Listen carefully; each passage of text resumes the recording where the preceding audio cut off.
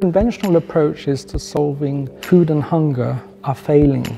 We need to train a new generation of scientists and professionals who approach problems out there in the real world in a very different manner. The Centre for Agroecology, Water and Resilience is a pretty unique place. It's a window into potentially a different system that the world can have to feed humanity. This is the only university offering a course on agroecology, water and food sovereignty, and the operative term there is food sovereignty. Food sovereignty is quite a radical take on how the food system, how land use, how social relations, how the economy, how governance have to change in order to meet that fundamental need of food and clean drinking water. Not only is the research we're doing trying to work along the lines of a new paradigm, but equally we want to be able to share that knowledge with the MSc and PhD students who come here. You've also got the specific humidity. It's quite radically different from a lot of other places to study this subject. It looks at the social side, it looks at the scientific side. We're looking at how to take people's knowledge and skills and actually use them in a sustainable way to empower people to be able to provide food for themselves, for their communities. It's very much about social engagement as well as just how you grow the crops themselves. These are academic solutions, but also practical solutions that everyday people are implementing now to get us to a better food system around the world. I work with an international team with international flavours, and it's fantastic. They have a completely different view on the same problems, and it means that I'm not just writing a thesis, I'm growing as a researcher.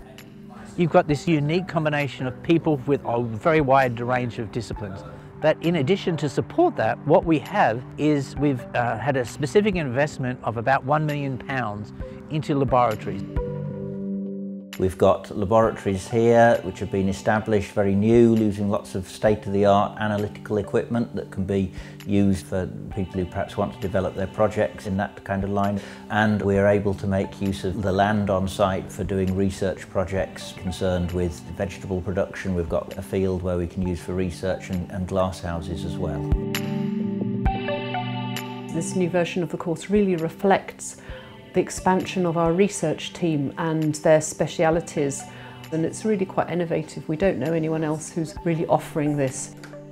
Core has the advantage for students that they can really engaging with the research community and getting to know what actually happens in society and how researchers can shape society. The main modules of study are resilient food and water systems in practice, global processes about water resilience, community self-organization for resilience, and then governance, and we address topics of policy. And then finally, people's knowledge, so that students will understand how food and water systems are shaped at community level. Core is an absolutely fantastic place to study.